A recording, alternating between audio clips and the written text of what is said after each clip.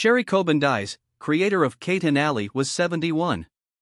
Sherry Coben, a daytime Emmy-winning writer-producer best known for creating Kate and Allie, died October 16 of cancer at her home in New Milford, New Jersey. She was 71. Coben was the mastermind behind the Emmy-winning comedy that starred Jane Curtin and Susan St. James. Shot in the Ed Sullivan Theater, Kate and Allie quickly became a top 10 hit and ran for 6 seasons on CBS. Coben began her career in the art department at KYW-TV in Philadelphia, doing graphics, sets, illustrations and animation for all their local programming and The Mike Douglas Show.